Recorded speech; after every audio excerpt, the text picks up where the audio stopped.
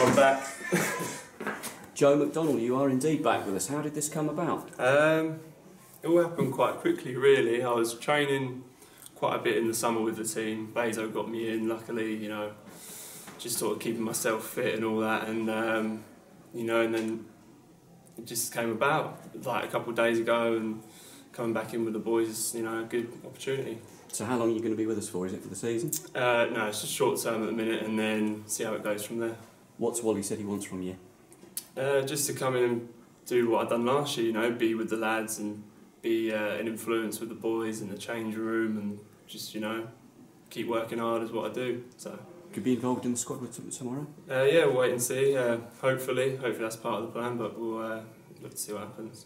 And working with Bezo and the GK union again, what's it like being back down there? No, it's good. It's like I've never been gone, you know, enjoying with Tans and now Trots as well, being involved.